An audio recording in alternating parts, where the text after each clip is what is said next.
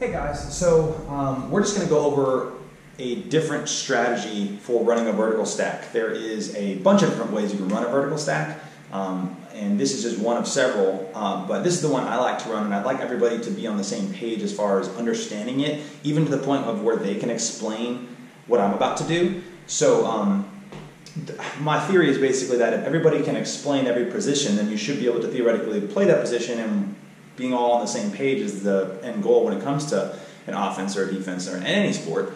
And so as a general rule of thumb, if everybody understands this better, they'll be able to execute it better, and that's the objective. So here's a vertical stack. We're scoring this direction, and normally we would just go out, come under, hit that person, the next person go out, come under, and hit that person. What I like to get away from that a little bit of, I'll summarize this whole offense and then try to break it down a little bit. I like to do attack the break side. So this is the force side, the place that they're forcing to. This is the break side. And I'd like us to get into the habit of, as a goal for our team, not a hard and set rule, but as a general principle, we're constantly looking to try to get the disc over to this side of the field. So here's a couple of ways that we would do that primarily. There's a few other exceptions. Stack placement. The stack would normally be, if the force is flicked like here, I've made these big, so this isn't very to scale, but anyway, bear with me. The stack would normally be over here-ish to allow a lot of room here for us to come out and maneuver and try to get open. Nothing wrong with that, but for this type of vertical stack offense, I'd like the stack to pull a little more in line with the disc. Not completely, just a little bit more. So I pulled that over here to the middle. And it actually will shift less. It'll be less extreme from side to side. You won't have to move as much, so that's a good thing too. And then when we're attacking the break side, one of the first things, if I was picking up what I would look for, is this little shot right here to the front of the stack. It's so often that this player on the front of the stack who's defending will pull into the lane to try to stop that person coming underneath. So this is usually an open shot if we just look for it, but both have to be looking for it.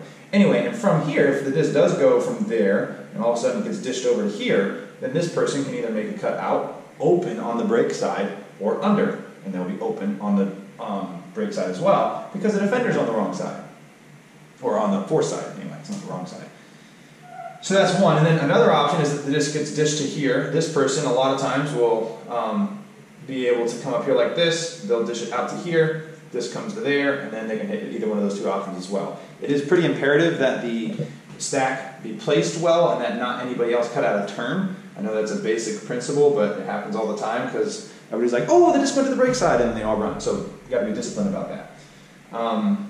The other thing would be if, say, this person's pretty tight, the defender's pretty tight on the front of the stack, and we can't hit that option, or the mark's too good or whatever, well, that would mean that this would be our other option that we look for. Let's just assume for a second that the person's up here trying to prevent this strike cut, right? I know this is really close and jumbled, I'm just doing that for the camera, but let's just say that I get the disc over to here. That's my other objective, especially if we're on a sideline. Get off the sideline, get to this person, work the break side. Well, the same thing. You can go deep, you can come under. Very, very important that they be watching to know where to go, because if we swing the disc and they come over to here, you've done nothing. Anyway, so there are instances where neither of these two people will be open on the first look, as far as they'll have to move to create space. So we all know that this person will typically go strike, like this, and as they've cleared that space, this is, mind you, the only time that the front of the stack is going to come off, ever, with this offense, is to fill that space that one player just went strike, this player will now come dump. And as a general rule of thumb, I think it's easier to hit this on the around than I think it is to hit the upline strike, because the defense is guarding the upline strike. It's the force side. If they're open, obviously you would hit that and then look for the power position huck. That's fine, there's nothing wrong with that. But anyway, as a general rule of thumb though, I think that this one is easier to hit, and we should look for that around to then attack the break side. If for some reason, while I'm on this point here, when I said about the front of the stack, the only time they'll come off is to fill this spot. If for some reason this person gets the disc, it swings over, they do not come off to get the continuation. They don't, except in rare circumstances. The back will still come off. So if this person has, say, made a deep cut and it swings over, the next person in the back will come over to the break side or go deep, whatever. So that's just an important thing to do as well. A lot of times we'll have the front come off because they're there, but that's not, it's not that it's bad, it's just not the best. It'd be better because you'll get a huge gain from the undercut. Anyway, so that's the main part of the offense, and I think the main thing that we need to have on our minds for how to move the disc side to side. Now, as far as starting our offense, there's nothing wrong with looking for one of these as your first options. It's great, actually. But you can still, as a cutter, start your cuts. And this is another thing I want to address, because we'll normally just go out and come under. Very predictable, not bad or not wrong, but I'd like to change that so that we know that our first option, unless they are like this, defending you, is not going to be deep. You know, they're gonna this cutter, this offensive cutter, is going to go for a deep cut, unless you are super open. Go deep. If it's open, we'll hit you. If not, you're going to pull that defender with you. This next person can come under if they want, especially if this defender goes off to help with the defense, which in mixed ultimate happens all the time. If a girl goes deep, the next guy in this act is going to go with it to try to cover, and this person here will be super open. So there's nothing wrong with that. But after you make your cut here, you then turn and go to the S cut. If the mark is flat on the disc, we'll just throw it to that S cut side. But let's just assume you don't get it, and that's fine. Still make the cut, still run the route. And then you're going to come underneath to clear the deep space on the break side. And by then, if we haven't thrown that, 3 or 4 stalls have obviously gone. We've had that deep cut option, we've had the undercut option, but now we're going to hit one of these options or run our reset route. If we have attacked the break side correctly, and the disc does come over here, you're now open on the break side for a huge gain. A huge gain.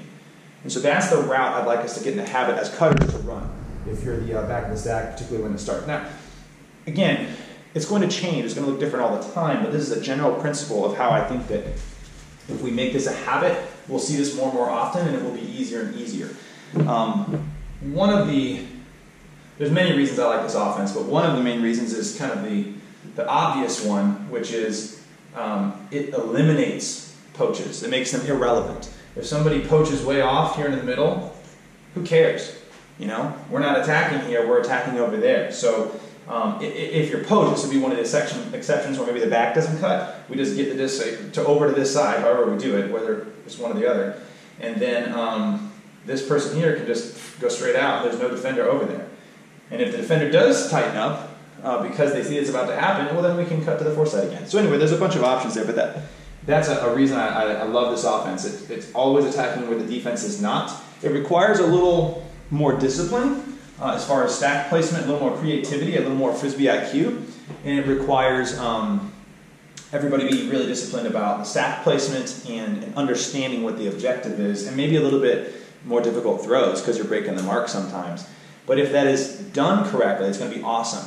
If for whatever reason we ever get the disc over to, like, say, somebody coming on the underneath side and the disc goes to here and they swing it to there, the whole stack will push. It'll be super easy every time. I'm not going to draw the whole thing out, but it'll be super easy every time to just dump it and then swing it again back to the foreside. And so the whole movement of the field will look kind of like a horseshoe. But that's not important for now. Case in point is, this is the main portion that I want to explain. Attack the break side, align the stack properly, look for the front of the stack, look for the reset, or have them switch, and then cutters be really attentive and disciplined that the back of the stack knows to go foreside or break side depending upon what the disc is doing. I think that's the main thing. A byproduct is what's going to happen with this is if teams are good, they'll adjust their defense and probably go zone on us, which is fine. We'll just play zone. And if it be that, they'll go back to man, but they'll probably be tighter, in which is going to be bread and butter, and we'll be able to get open on the foreside in that case. I'm talking really fast here, but trying not to make this video very long. Anyway, I hope that makes sense. We'll go over that in practice and cover any questions and stuff there. So thanks, guys.